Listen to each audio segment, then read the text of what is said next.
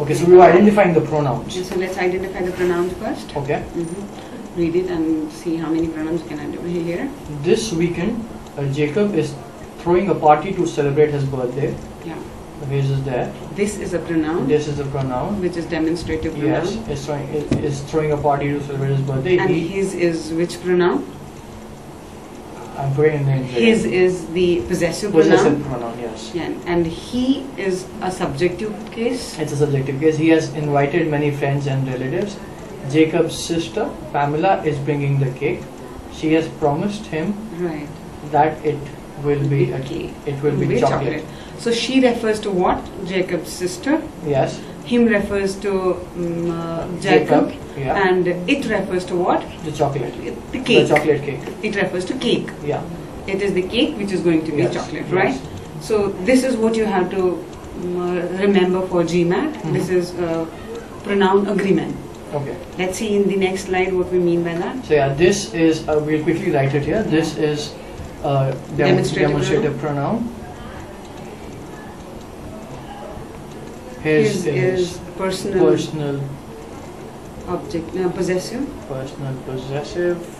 He is personal. Let's just write it like this. This is demonstrative pronoun. His is personal pronoun. Personal possessive. Personal possessive. He is personal subjective case. Personal subjective. Subject case. Yeah. She. Again, personal subject case. Him. Personal objective. Personal object. And it is. It. Personal is subject. Personal subject. Personal subject. If it had been it's possessive. Possessive. Right. Okay. So let's move to the next slide. Great. Pronoun agreement error. Yeah. So the rule is that we have to use a singular pronoun to replace a singular noun and a plural pronoun to replace a plural noun. Okay. So if this is called agreement, and if there is anything which is like if the singular pronoun does not refer to the singular noun, then there is an agreement error. Okay. So if we read the sentence, everyone should do their homework. What's the error? Everyone refers to. If all there is. Everyone should do their homework. There's no error. There is an error. Everyone is a singular subject. Yeah, there's a singular. And there is a plural pronoun. Any word that ends with one, body or thing. That becomes a singular. Yes, absolutely. So there is plural. So this is what we ignore in GMAT. So therefore this is an error. So everyone should do his or her homework. Everybody should do his or her homework. Everybody should do their homework. No, everybody is also singular. Is also singular? Any word that ends with one, body or thing. One body, let me just put it down. One body or thing is singular. And then they need to be matched with a singular pronoun. So everyone should do his homework. Everybody should do his homework. Yeah. Everything will not be acceptable there, but yeah, everything is also a singular. Right. So everyone should do his or her homework. Perfect. Right. The second sentence is the golden retriever is one of the smartest breeds of dogs, but they cannot do your GMAT homework for you. Yeah. Okay. So analyze the sentence. So it refers to golden retriever is one. So the categorizing as singular. Singular, right? So but the pronoun is they. They, which is incorrect. So what should we do here? How should we replace it? But it cannot do your GMAT homework. Right. When we refer to people, we use who and whom. Yes. When we refer to animal, we use which and that. Yes. People, who, whom. When you use animals or things, we use which and that. Animals, place and things. Yes. Place, things. We use which or that.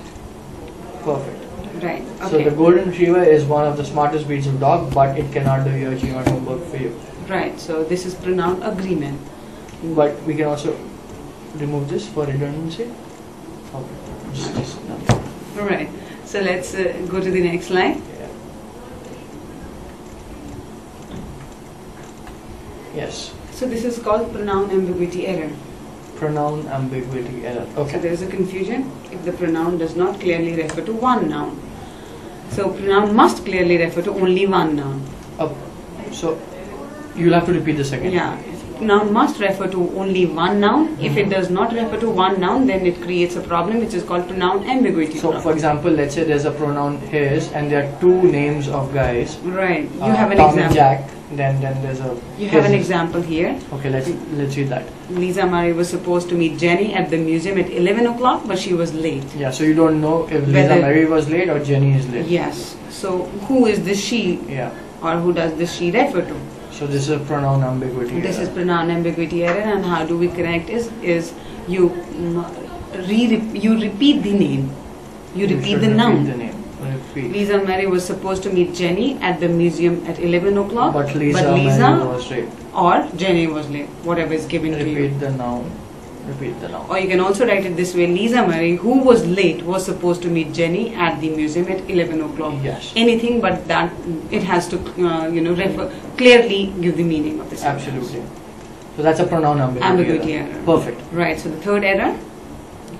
We'll go further. Yes. Okay.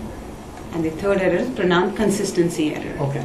Pronoun usage must also be consistent. That means if you're using one form of noun throughout the sentence, you use the similar form of the noun. One should watch his belongings on a crowded street. Error. One should watch his belongings on a crowded street. Now, belongings. Okay, the error is it says one. One is the subject pronoun. Yeah. And the possessive pronoun for one is ones. Ones. Okay. Yes. So one should watch one's belongings. One should watch one's belonging on a crowded street. Or he should watch his belongings. Yes. He would go with his. Yes. One would go with one's. Perfect. So similarly, you will go with yours. Some of you Will have to. They will not go. Yes. So Some this of will you go will with yours. Or they will have to bring Or their. this should be they will go with theirs. Theirs. And she goes with her.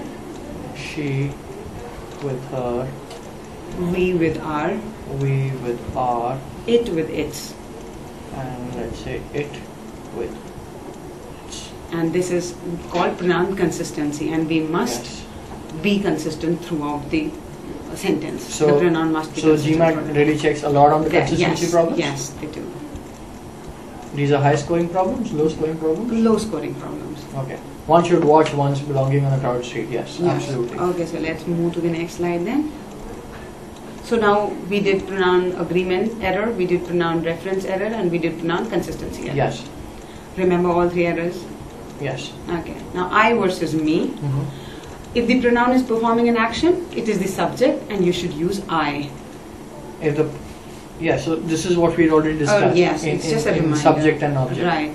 This is a reminder. Yeah. So if you're performing an action, you are I. Performing an action is subject and you use I. If you're being acted upon, if you're receiving receive something, an action, then you're an object and you're me. Yes. So Kate, Amanda and I are going for party. Yes.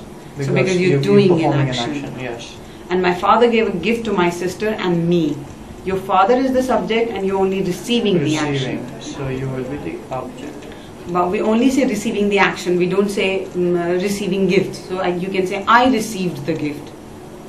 In that case, you're doing an action of receiving. Yes. Right? Only when you receive the action, then you're me. So this is very important. Yeah. Because this could confuse people. So when you're receiving an action, then only you're me. So do not confuse receiving an action with receiving anything. Yes. So it could be I received the gift, a purse, or I received something. Right. And but in that it will not be me. Yes, it will be always I, because you're doing an action of receiving. But when receiving is an action, when you receive an action, it becomes can be anything else. It becomes object, and then you are me in that case. Me, right. yes. So this is me, this clear? Him, and like perfect. Yeah. It's absolutely clear. Okay. So let's go to who and whom in the next slide in the similar way. Okay. Who versus whom? Okay. So it is I think the biggest confusion that people have. Yes. So when the pronoun is performing an action, it is subject. So you use who. Yes. And when the pronoun receives the action, it is whom. Therefore, use It is the object. Same criteria, rule, absolutely. When you're performing an action, it is a subject, and you will be who. When you're receiving an action, you are an object. Receiving an action, it is whom. Yes. Perfect. So the detective knows who committed the murder. Yeah. And to whom should I speak about the matter? So if you're not very sure, then ask question. Yeah. If the answer is object. If not sure, try this. Yes. Right. So that is like you say, detective knows who committed the murder. Do you say he committed the murder or him committed the murder? Detective know he committed the he murder. committed the murder. So if the answer is he, then it is who. Ask a question. If he, then it's who. Right. Yeah. And to whom should I speak about the matter? Do you say you speak to him, or do you say you speak to he? So you will always say to him. Him. Yeah. So if the answer is him, then it is whom. Who should you speak to? Is wrong. He, or who should you speak? Yeah. Who should you speak to is wrong, because my answer will always be I want to speak to him. Yes. So it should be whom do you? Whom do you want to speak to? Absolutely. Right. Whom do you want to meet? Who do you speak to will be wrong, because you will, let's say this will be wrong because the answer will be him. And therefore, when the answer is this, then it is this whom. has to be whom do you want to speak to, or and case may be. Perfect. So you understood the difference between who and whom, and how to choose whether you want to choose who or whom. Yes. Okay. So let's go quickly to the summary. Let's quickly go to the summary. Perfect. Right. Pronoun must agree in number with the noun they replace. So that means singular with singular and plural with plural. That's consistency. That is the agreement error. Okay, that's the agreement error. Yeah. This is the agreement error. Then pronoun must unambiguously refer to only one noun. noun. So this is reference. This is the reference.